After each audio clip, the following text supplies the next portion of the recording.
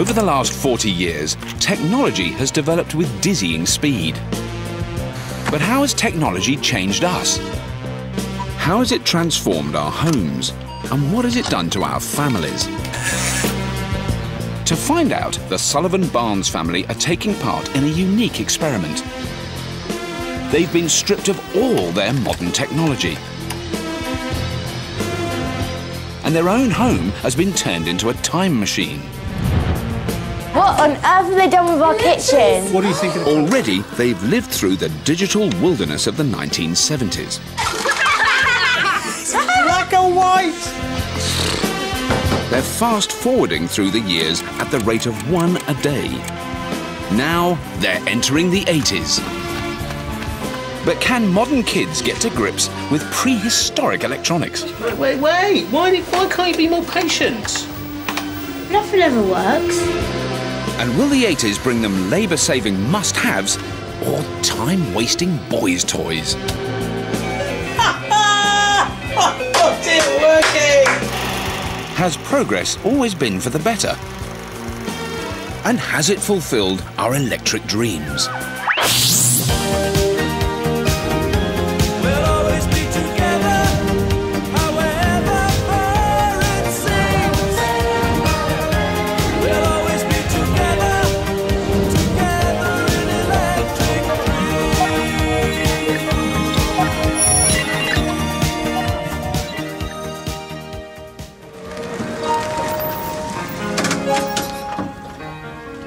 For one household in Reading, it's still the 1970s.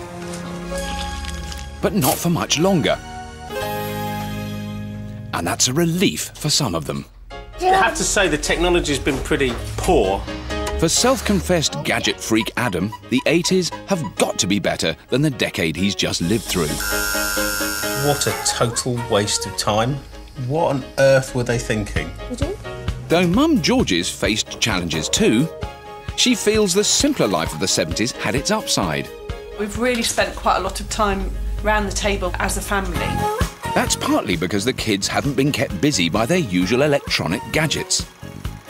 Adam's daughter Steph and George's children Hamish and Ellie have no idea what lies ahead for them in the 1980s, nor does 2-year-old Jude. Not surprising, really. Even the eldest wasn't born until 1995. I don't know what to expect, really. I hope our 80s lifestyle doesn't mean that everybody's got massive distractions. Can their newfound closeness survive the coming onslaught of 80s electronics? Elsewhere in Reading, the family's very own technical support team are assembling vintage 80s equipment. Gia Milinovic is a technology writer with a lifelong passion for computing.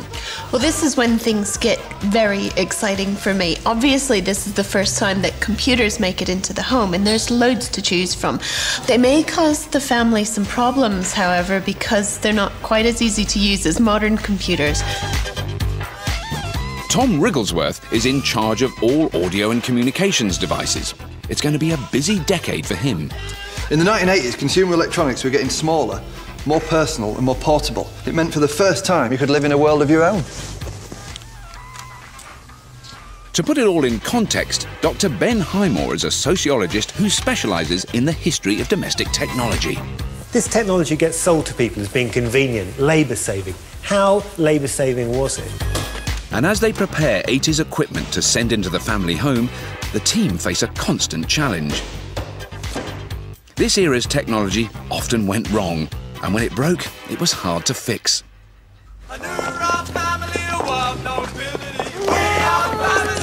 The family's been dressed up for the 80s. And they're about to find out how their house has been similarly transformed.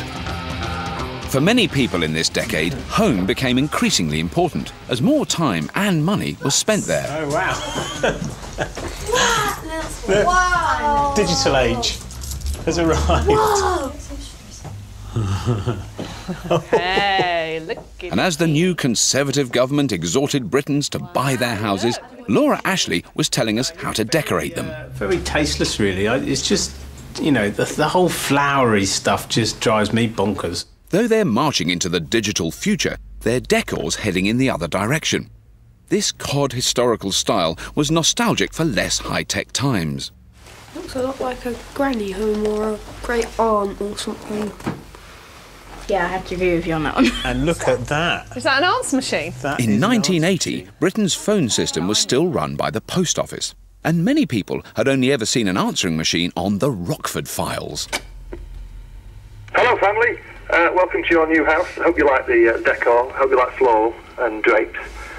And good luck with all the new technology that we've supplied you with, including the answer phone, which you've clearly found and mastered. See you soon. Bye. And a really nice stereo, look at that. It's got all sorts. Complete leap of technology, isn't it? I mean, this is proper separates hi-fi. This is more like it. 80s appliances were less likely than their predecessors to be hidden away behind the doors of cabinets. The latest technology was a status symbol to be proudly displayed. Look how much thinner it is now. It was a massive thing, wasn't it? I hope we have more channels than we did last time. I don't think you get another channel until 1982, Steph. It's nice to have extra space spread out a little bit more. For a decade, when building house extensions became common, the family have more space. In the 70s, this was the living room. But now a lounge has been created next door. It's a set-aside dining area. It's a little bit of a status thing, isn't it? I'm going to impress people in here. But the kitchen's no bigger, and still a long way from high-tech chic. There has been some progress with the white goods. Yeah, we have a freezer inside the house. Oh, wow, no, ceramic hob, Adam. Ooh. They're really difficult to clean. Go, go, go. Upstairs too, it's all change.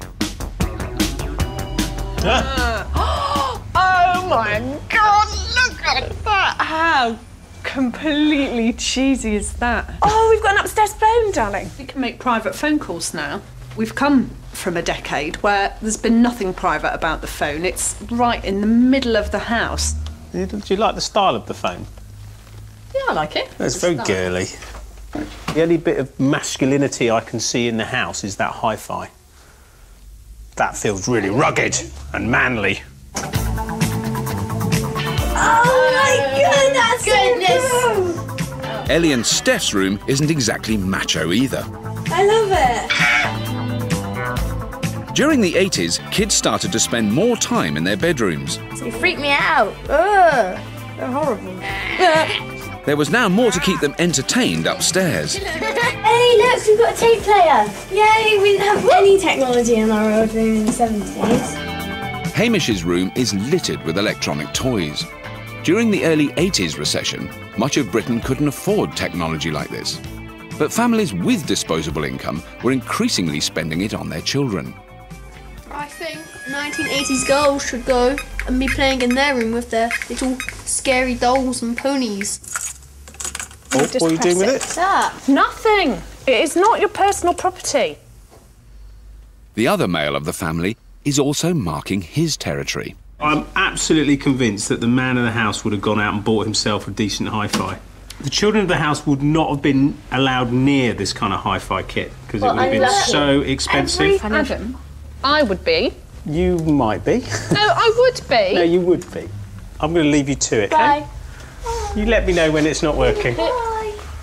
Oh, please, God, may we be able to make it work. It's not working, girls. No, it's just a button we need to press. That needs to be on. Come on, you stupid thing. Everything's on. Ah.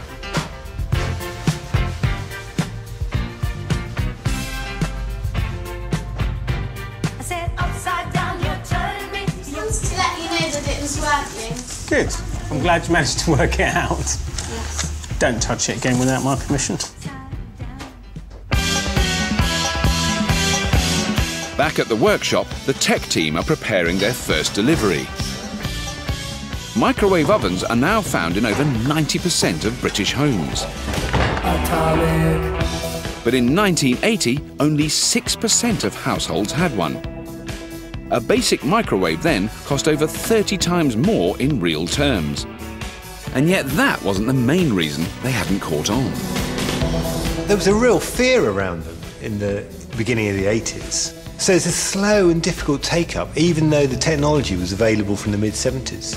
The radiation at the heart of microwave cookery sounded uncomfortably similar to radioactivity for many consumers at a time of widespread nuclear paranoia. Today, many scientists are worried that the safety levels aren't good enough. This fallacy was encouraged by a widely seen television program. Microwaves can kill a person. For example, if you had the intensity required to cook something, you could cook a person. I was literally baked in a microwave oven. There's a host of unknown consequences, including cancer, birth defects, things of this sort. UK microwave sales plummeted immediately after the documentary aired. Potential purchasers were particularly anxious that radiation would somehow escape through the oven's walls or door. I suggest we give them this, a microwave leakage detector.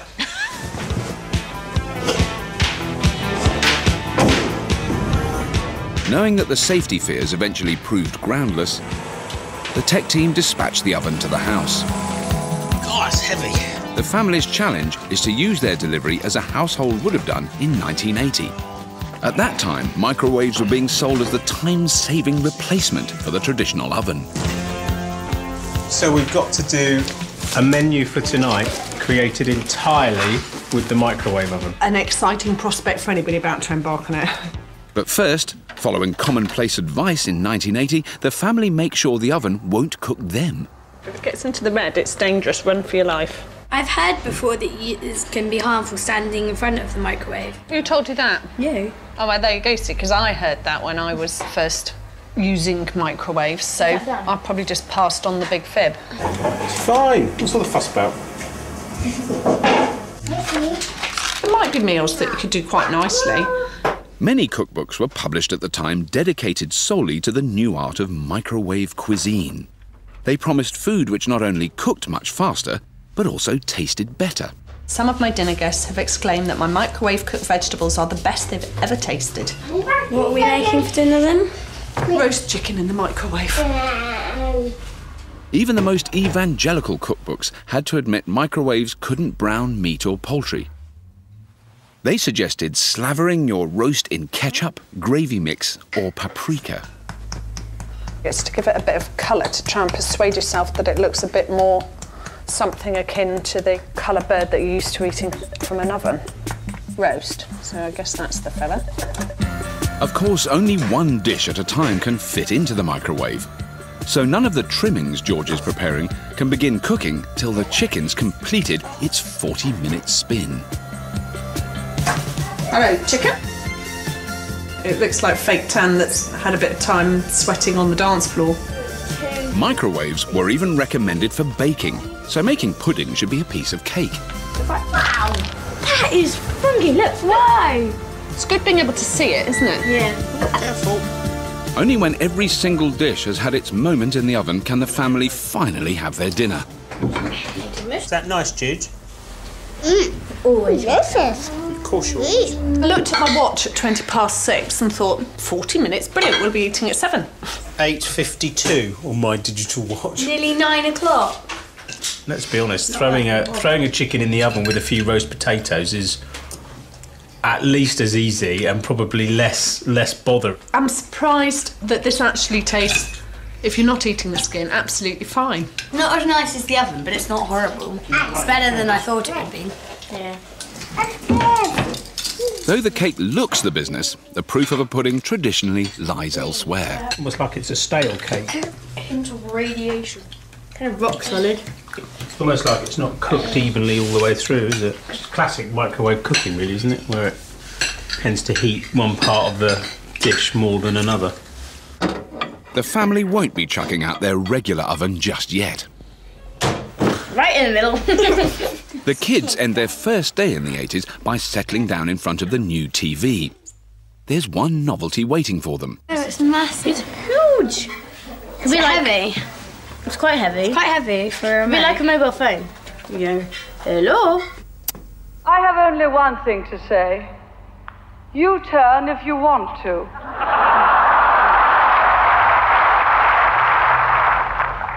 The ladies not for turning. This is another wrong type. The links are far too fine. The hair gets through. Since only 2% of households had video recorders in 1980, this was as much control over the TV as most people had. Master will explain. With a new day comes a new year.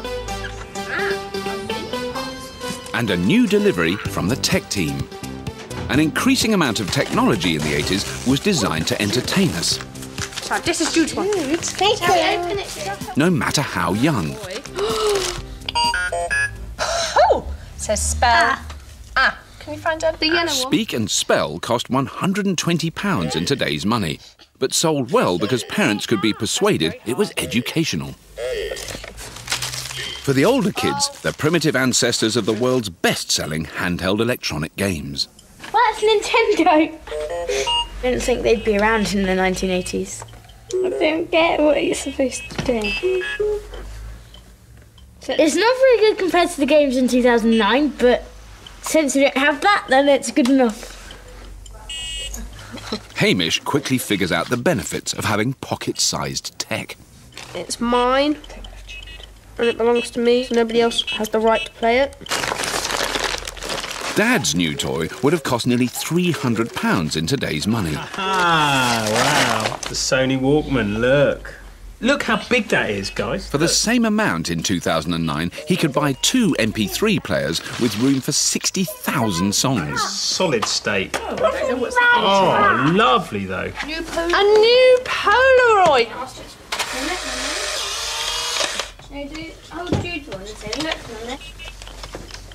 They're all rapidly silenced by their individual gizmos. Even Jude. Where are you going?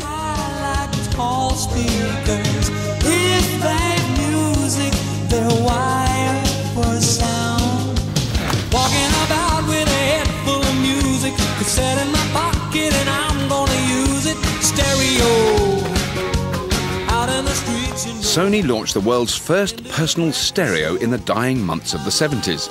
The designers initially worried it was antisocial, so early Walkmans were fitted with 2 headphone sockets.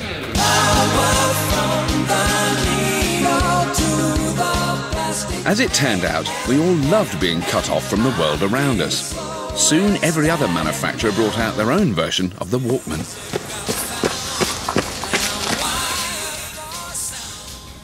So much better than having nothing. Having something like this to take my mind away from the boredom of it is a must. I find it difficult. I don't think I'd do as much exercise without some entertainment. It's not one of those things that you need to have, but it sure is nice to have. In the decade where Margaret Thatcher would claim there was no such thing as society, the family are already enjoying technology they don't have to share. In the 70s, you'd play together rather than playing on your own or something. But now, because they brought in this kind of thing and tape players, you can go off on your own. It's good to have your own kind of bubble and you can do what you want really, instead of all being together at the same time, which kind of gets a bit annoying.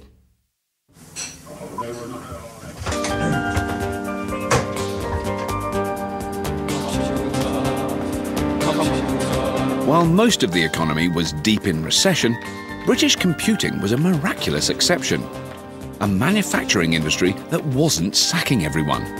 If it's got a keyboard, a manual and computer written on it, it'll sell. That's the word around the exploding market for personal or home computers that simply plug into a television set. We're the world's largest producer of computers. We make more than the whole nation of Japan put together. Technological innovation had met 80s entrepreneurialism. The perfect mix for a leader who was a science graduate as well as a free market evangelist. Prime Minister, this is a small home computer. The Sullivan-Barnes family are going to experience microcomputer mania. So the tech team needs to check up on the choice available in 1982. Gia's come to meet Simon Webb from the National Museum of Computing. We've got about 3,000 items in the collection. From this vast array, they select a few models of the right vintage. Some faded rapidly into obscurity. There's a Dragon there, Dragon 32. This was a Welsh company that produced this. Others, however, found their way into millions of homes. What made a machine successful was the availability of software, and this is where machines like the Spectrum sort of won out, because there were huge number of software titles available for it. The Spectrum's main British rival was made by Acorn. Although it cost 3 times as much, it had heavyweight backing.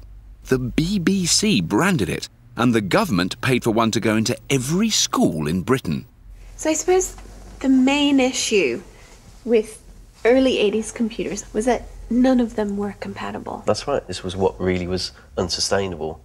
Everybody doing their own thing. So it wasn't until the IBM PC really sort of established a standard that all these machines started sort of dying out, you know. Navigating a path through such incompatible hardware was often tricky. But the Sullivan-Barnes family will have to make this tough choice, just as early 80s consumers did. Gia set up a computer fair for them. This is the astonishing new ZX Spectrum, full 8 colours, sound generation, and high-resolution graphics. High resolution? Okay. All of these machines had much less memory and power than a modern mobile phone, at a much higher price. Even the cheapest Spectrum cost over £300 in today's money, while the model the BBC kept plugging would have set you back a whopping £900 for 32k. Gia's invited some guests to help the family decide. Simon Munnery is now a professional comedian, but in the 80s published software for the ZX Spectrum. It still works. How do you stop it? Patrick Bossert preferred the BBC Micro. He wrote a book about programming when he was a teenager, as a follow-up to his bestseller, You Can Do the Cube. You're a whiz kid in this area. Now, what's happening here? Well, you're controlling a car. It's a racetrack. Ah, then you've crashed. I think you should buy the BBC computer because you'll have a lot of fun out of it. It's got tremendous games, but when you get bored of playing the games, there's so much more you can do beyond it. Things like word processor and good software just for doing letters and business stuff. I recommend this Sinclair ZX Spectrum, partly because it's cheap and so many people have it, and there are so many people out there writing games for it. The Spectrum's very good fun for games. It's effectively a toy. The BBC computer, it's got the stench of school about it. But most of the games will be fun with counting or isn't geography nice, that sort of thing. So much better to stick with Sinclair, have fun, and let education worry about itself. Simon's Spectrum is definitely sounding cooler, but Patrick wins back the family's attention by demonstrating some of his old programming skills. And then when you tell it to run that... Wow. What he's written is basic in both senses of the word. But it's enough to intrigue the kids. It's simple stuff, but it's worth a go. All right, guys, I brought you here to choose one computer. Which one do you want to choose? BBC. Which one do you want to choose? BBC. Which one? BBC. It's your decision. I was going to say the BBC, actually. I'm really surprised because in the 80s, kids really just wanted the Spectrum. And it was kind of seen as being a bit, you know, swatty to have the BBC Micro. But look at Hamish, he's not even paying attention to this. He's just programming. It's got games and word processing as well, and you can print things off or something. So and Hamish quotes like some what was it? Processing, I think it's called.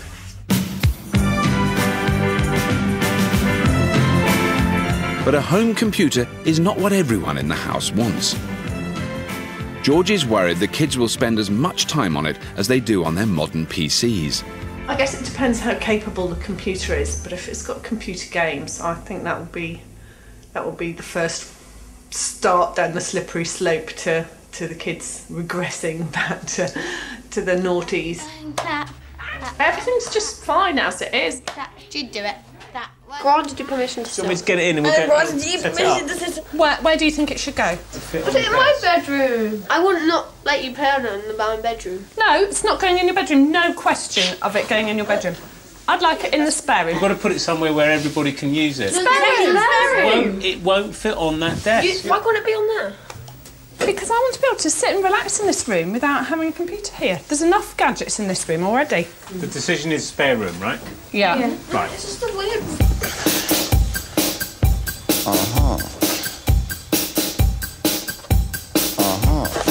That's the data loading device. I want to load a software, which is cool. And an instruction manual. Haven't got a monitor, have we? Definitely need a monitor. Call the tech team. Hi, Hamish. We need a monitor for the computer. The tech team have to break the news that the average family in 1982 plugged the computer into the TV. Okay then. Okay, thanks. Bye. A dedicated monitor then costs more than most computers. Mum, they said you have to plug it into the TV. Oh, stop there! No.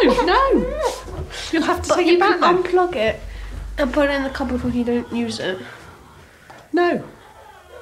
But that's not an option. I'd rather you put the TV upstairs.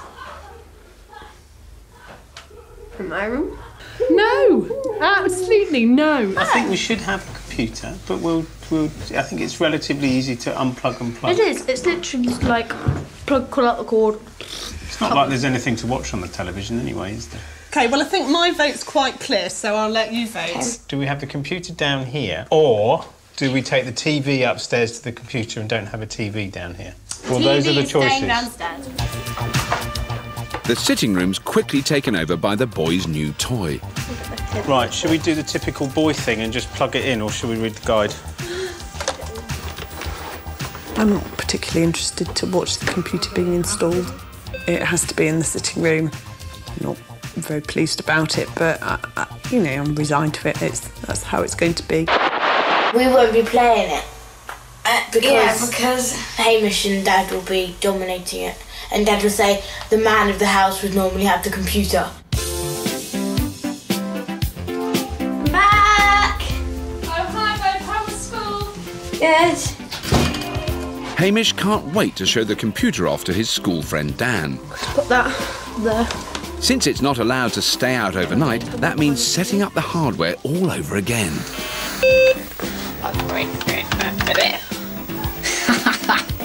Look! It's a masterpiece. The common belief in the early 80s was that to use computers, everyone would need to learn programming. What? Instead, by the time these teenagers were born, many tasks require little more than a click of a mouse. This one's cool. Oh, no, I need to pull my phone. Wait. Yes. Yet surprisingly, Hamish is more excited by the prehistoric micro than any of the technology he encountered in the 70s. Comma 1, and then press return. Oh, yeah. Like her mum, Ellie can't see the point. 0, 0. I have no idea what they're doing. Anyway, sound, code, comma 1. Electronics weren't just found in the home in the early 80s. They were saturating every aspect of popular culture. Good evening, Ellie. Good evening, Steph. So 1983's delivery from the tech team is the technology which soundtracked the era, the synthesizer. It means nothing to me, this.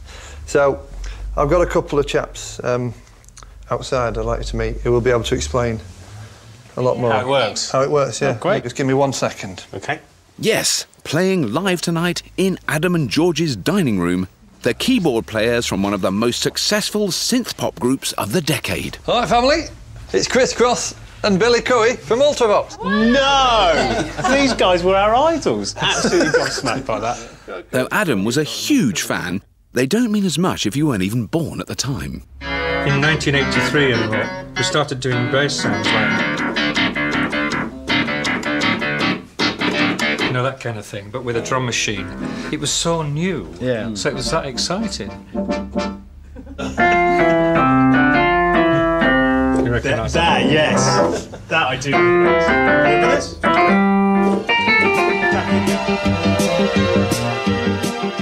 Ultravox broke new ground, not only with their synthesized sound, but also with their visuals. As well as ostentatious pop videos, the 80s brought the world the satellite network to show them on, MTV.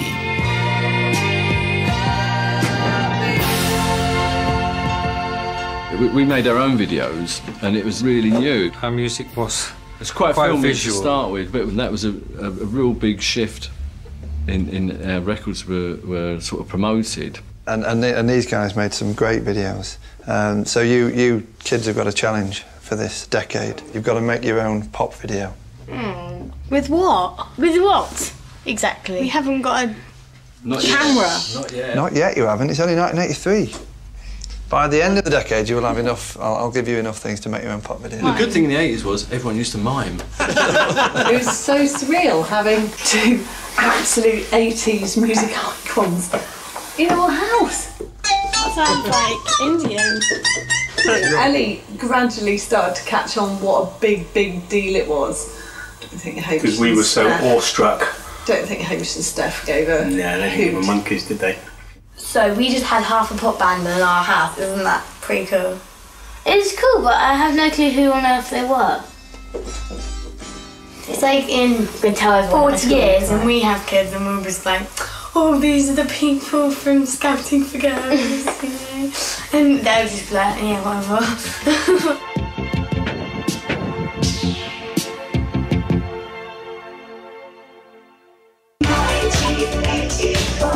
As Britain reached the year of Orwell's nightmare, Big Brother wasn't watching us.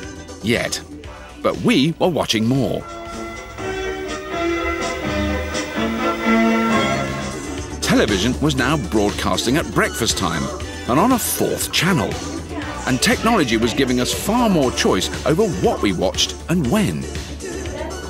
A video cassette recorder was now found in almost a third of British households, even though, just as with home computers, consumers were caught in the crossfire between conflicting technologies. The real video war isn't fought against invaders from outer space. It's battled out on the high streets of Britain. It's all a matter of format. The tech team have to decide which tape format the family will get. With hindsight, VHS clearly seems the most future-proof choice, but back in 1984, Betamax still held a quarter of the market. Hello. Hello, I'm Gia. Hi, Andy. Andy Hain has pieced together an entire history of the video recorder, and he keeps it in his garden shed. Wow. Come in. Oh my goodness. It's nice to know someone who knows what they're looking at. Andy currently has 74 machines, and not just the two formats everyone remembers. He also has a staggering 19 alternatives, such as the Laserdisc player. Just amazing technology. There's a great big laser tube in there. It's not a solid-state laser, it's a gas laser. So it's a huge, great laser tube inside. Very rare because there's very few of those still working in the world that I know of. What other formats were there in the 80s? Philips developed Video 2000, and these used tapes that you could turn over. So right from the start, you had 3 hours on a side. So 6 hours total. Do you have a tape? They're pretty much the same size as a VHS cassette. It looks like an audio cassette, and I'm very tiny. Well, in fact, Philips invented the audio cassette as well, so this was their video equivalent of an audio cassette. Right. By the time they got to the market, VHS and Beta were already fighting their war, and they kind of ended up being also ran.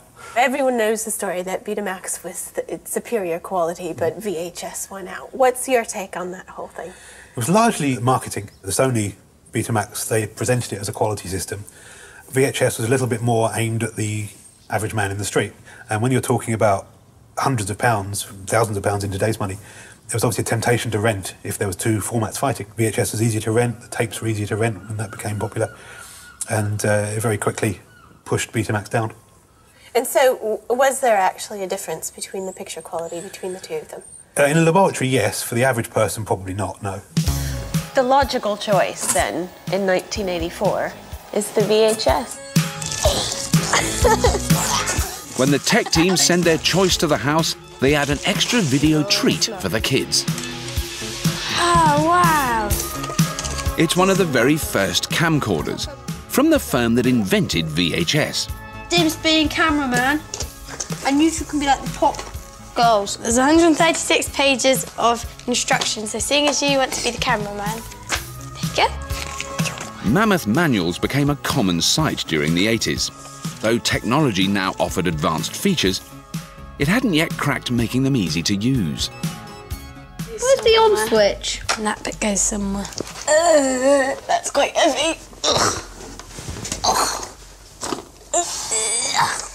To test drive the video player, Ellie fetches a gift from the night before, Ultravox live in concert. Oh, it's smaller. Hopefully it still fits.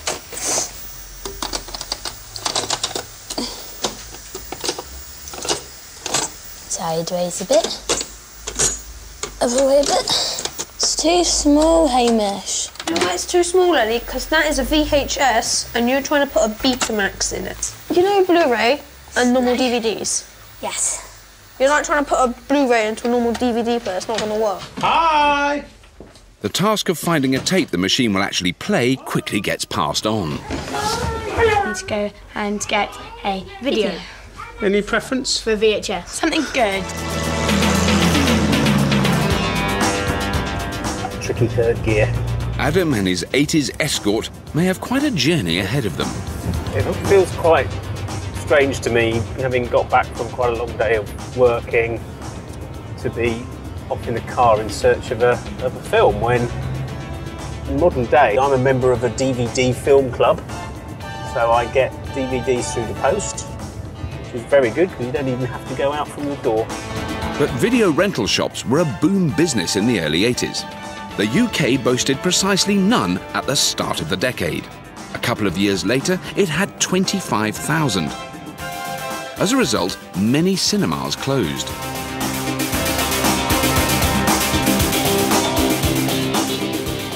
I'm looking for VHS videos, films. Okay, we haven't done them for about 3 to 4 years. They've sort of gone out. DVD has taken over now, so we only stock DVD. I promised the kids I'd get them a film tonight because we've only just got a video recorder. Is there anywhere around here I could possibly get one? I can't, no.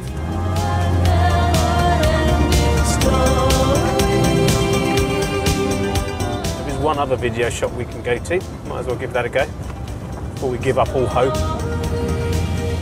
Dad is at the video shop still after about 2 hours, literally, because he doesn't have a phone with him. We can't like call him up and say, "Where are you?" We're a bit bored now. Adam's finally found an old independent store. Hello. With no VHS tapes on its shelves either. But the owner does keep a few under the counter. It's ex-rental stock he's selling off. Oh, I'm just going to get the poundage. Back in 1984, very few people bought rather than rented. Buy those. Thank you very much. How much would that be? The average retail price then was £60. That's £150 in today's money. Kids!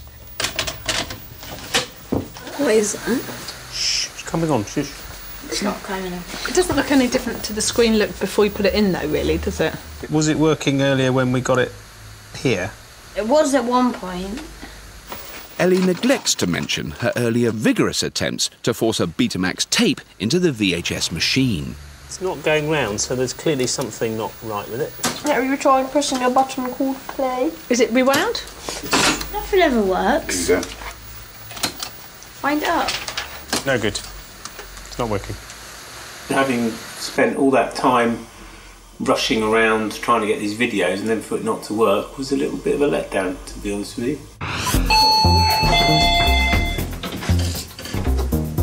The next day, the tech team collect the broken machine for repair. Here you go. So what's the problem? Well, it doesn't work.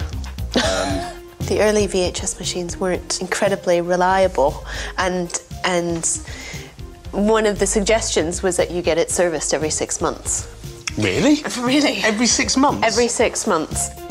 In fact, 25% of VHS machines needed to be repaired in their first year of life. For other formats, the rate was even higher. Stick the cable on the top. Oh, that is heavy. It is heavy. But CPR for the VCR isn't the only reason G has come to call. Okay, Adam, I've got you a surprise. I've got you a new set of wheels. Really? Now that is good news. It is. Okay, Adam, here's what we've got here.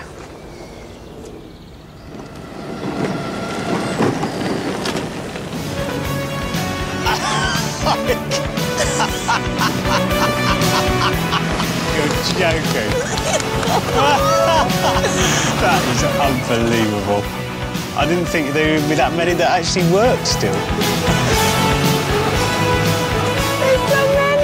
1985 saw the launch of the C5, the most famous technological flop of the decade. Oh, man. I'm gobsmacked. Creating an electric vehicle had been the dream of Clive Sinclair long before he made his fortune with computers and calculators. We've got chaos on our roads. I don't believe that the forms of transport we have today can long survive. Sinclair's plan was to use the profits from the C5 to fund production of a full-sized electric car. But less than 17,000 were ever sold. These enthusiasts would like to persuade Adam their motors are more than just a retro joke. So what's his top speed? Around 15 miles an hour.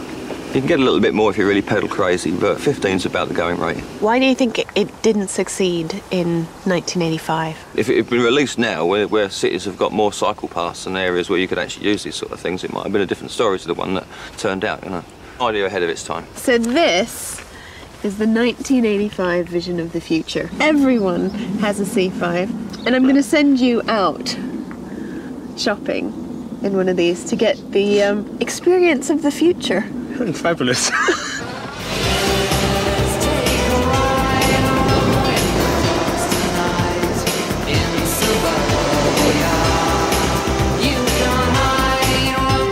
Adam quickly has to supplement the engine with pedal power.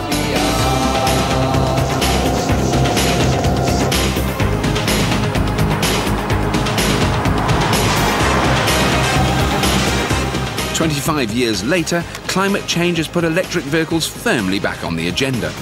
But the C5's visionary concept was let down by its execution, a common fault of 80s technology.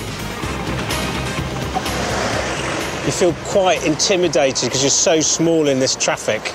I couldn't really see myself using this a full time, not in the main traffic. It's just too dangerous, I think. I just wouldn't feel safe. And then you kind of factor in the weather conditions in England. Why would you have this? I don't know. It's a shame, really, because it's really fun. Most people in 1985 came to the same conclusion. Whoever brought out that, well, wants putting up a wall and shooting. The failure of the C5 was proof that consumers were wising up about new technology. Clearly not everything innovative was worth buying. You can't go on thinking nothing's wrong. Who's gonna drive you home tonight? Sinclair lost millions and had to sell his own name. We bought the Sinclair computer business. We bought the Sinclair brand name. Other British computer manufacturers had already gone bust. There was no place for eccentric innovators anymore. The last big British player in computing was Alan Sugar's Amstrad, and they outsourced their manufacturing to the Far East.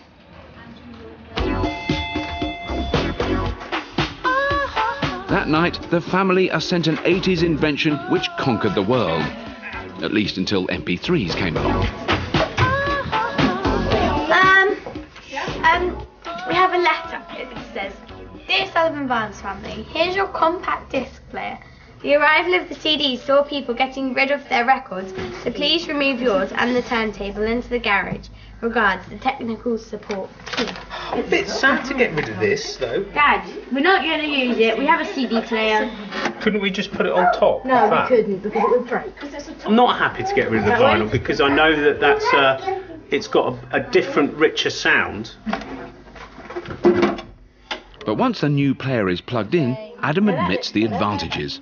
I can remember getting my first CD player and being amazed at how I could just skip tracks and go backwards and forwards so quickly. I really like that. Cute.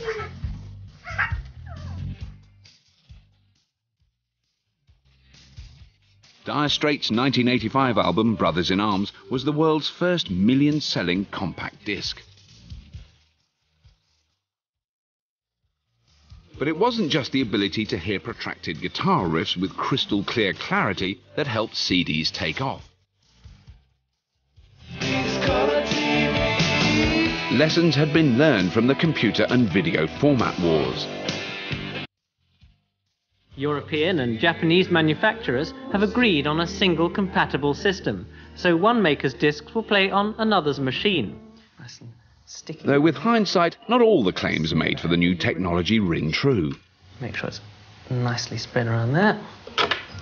Bit of coffee. Anyone who's heard a CD jump due to a single fingerprint won't want to try this at home. Quick wipe down. Let's see how it sounds. Blue eyes.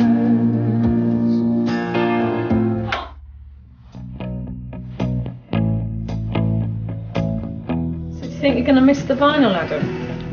It's my collection, you know. It's just nice to have them. It's me, and I don't want to get rid of me, really. Full of bleed. Most Britons weren't so attached to their vinyl. By 1988, more CDs were being bought than records. Adam's collection is laid to rest in the garage, which is fast becoming a graveyard for discarded technology. Oh, what a shame. Never mind. Progress. Most of the LPs I've now got on CD because I went and bought them again. How stupid are we to go out and buy the same music twice? The tech team have also sent back the video recorder. Is it working? Yeah, the team are guaranteed it's working. Any second now. Hear it. Yes. You can turn it up, please. Unlike the contentious computer, a video brings everyone together.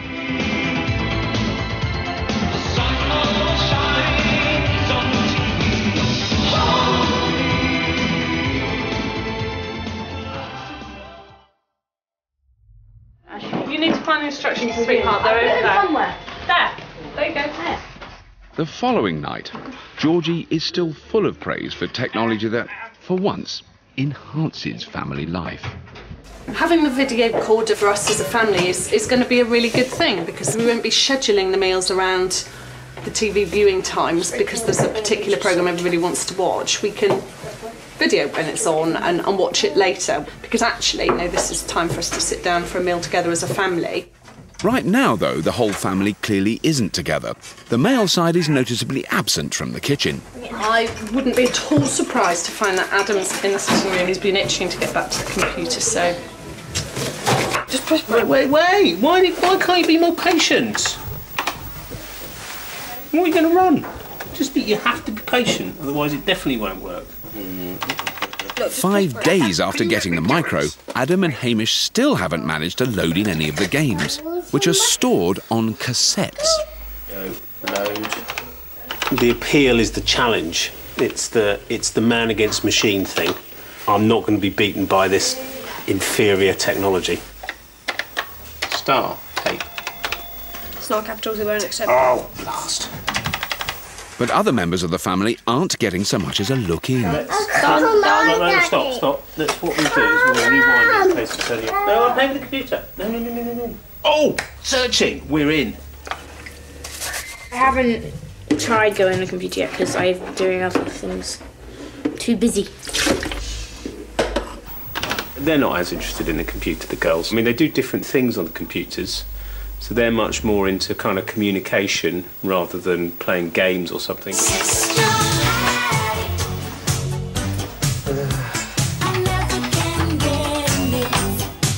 several hours later,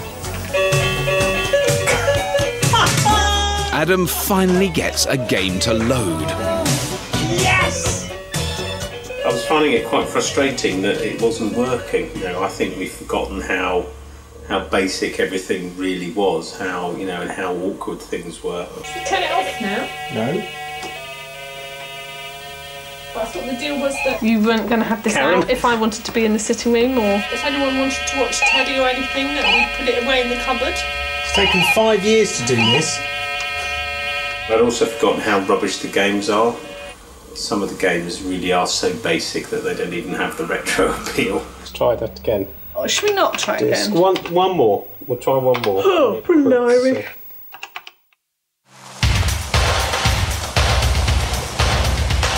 Another night, another year. The second half of the decade is racing by. In a home with ever more technology, all the family have plenty to keep them busy. Oh, at last. What are you doing? It's Mum and Adam.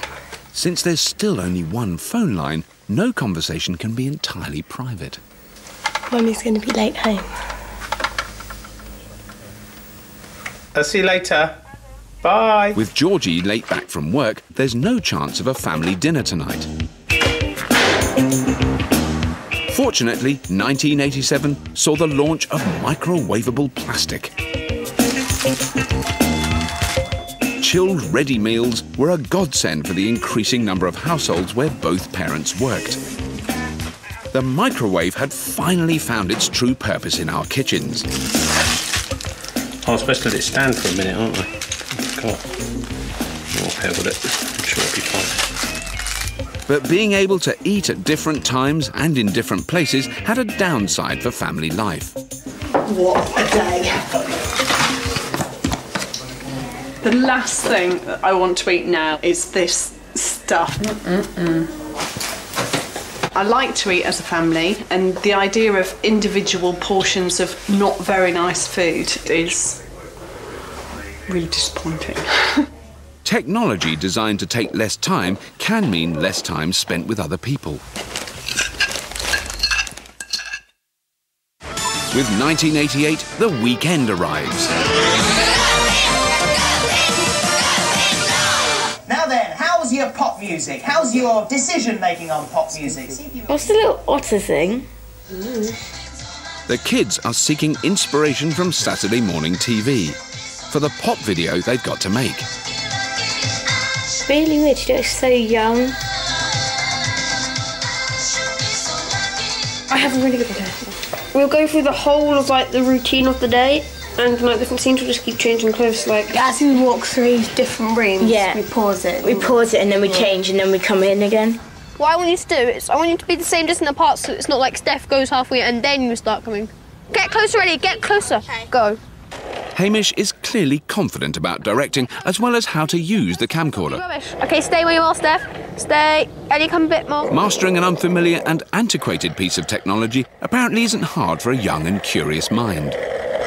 No, you need to be alongside so you can high five. Steph, all you have to do is this. It's not hard. Getting your sisters to do as they're told is an altogether bigger challenge. Just stop and high five.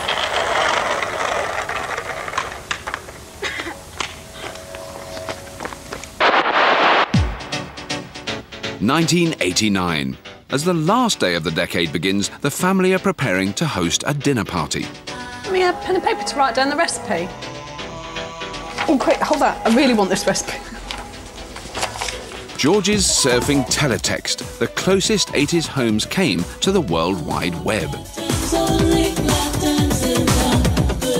As well as CFAX cuisine, the dinner guest will also be treated to the kids' pop video. That's provided the family work out how to connect the camcorder to the TV. That does not exist, that cover. They've come to realise that moments like these were an inevitable byproduct of this decade's designs.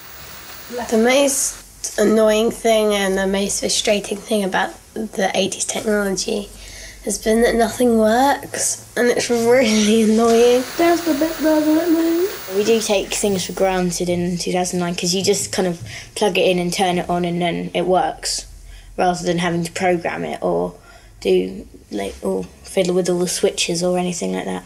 We're certainly sent in a lot. And as the tech team reflect on their 80s experience, they've come to the same conclusion. It wasn't really plug and play in the 1980s. No, the ideas and concepts of the technology was there, but the hardware wasn't actually up to speed, and the early adopters were just left banging their head against the wall.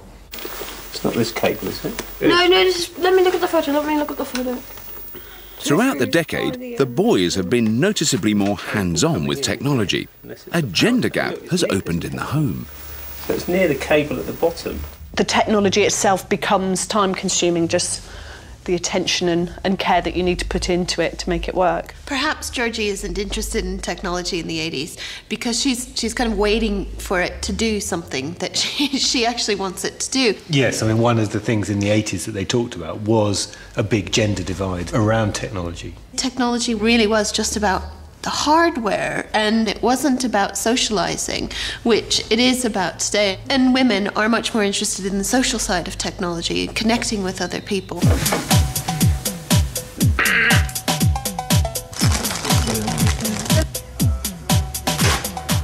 Tonight's social event happily has something for the whole family. The premiere of the kids' 80s epic. Ready?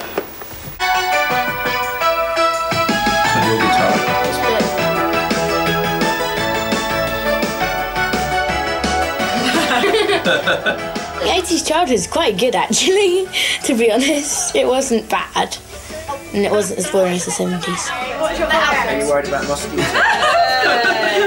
That's very cool. The 80s has been a lot more similar to the 2000s, but we still have a long way to go.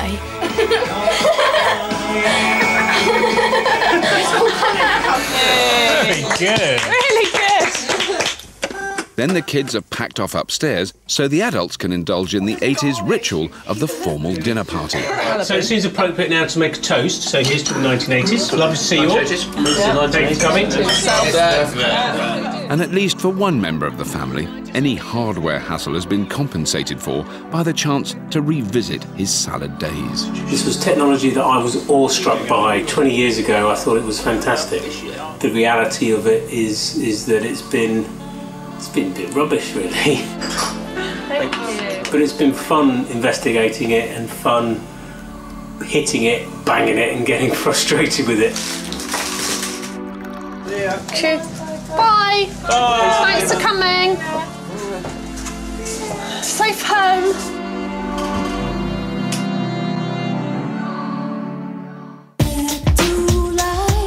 Next time, the family experiences the communications revolution of the 90s. It works. But as the pace of change goes into overdrive... Oh, blimey, not another one. What price family life? This is what I've been dreading. Lots of different entertainment media choices around the house and everybody being off doing their own thing. Shoot! Oh! And you can continue your journey through the decades online with the BBC and the Open University. Visit bbc.co.uk/Electric Dreams.